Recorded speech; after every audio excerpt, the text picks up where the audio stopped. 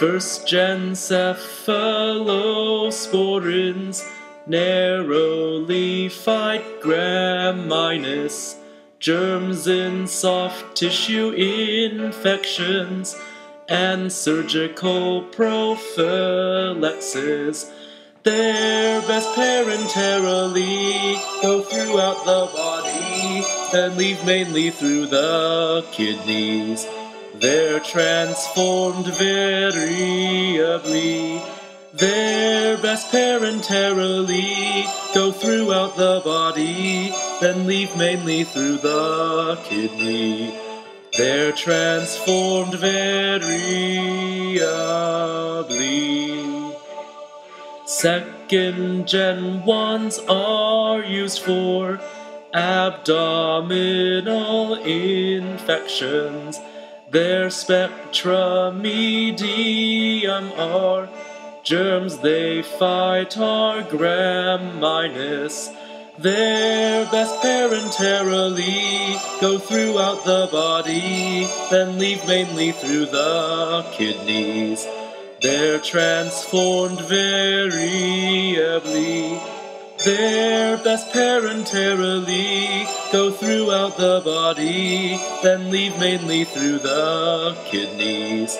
They're transformed variably.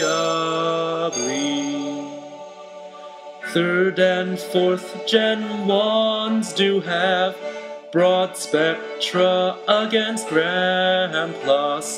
Less than first-gen they're active, but more than second-gen for Gram-. They're best parenterally, go throughout the body, then leave mainly through the kidneys. They're transformed variably. They're best parenterally, go throughout the body, then leave mainly through the kidneys. They're transformed variably.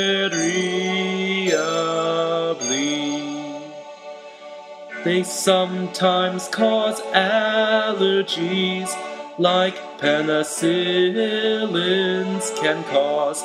Excess prompts toxicity. Don't take them with alcohol. They're best parenterally, go throughout the body, then leave mainly through the kidneys. They're transformed variably. They're best parenterally, go throughout the body, then leave mainly through the kidneys. They're transformed variably.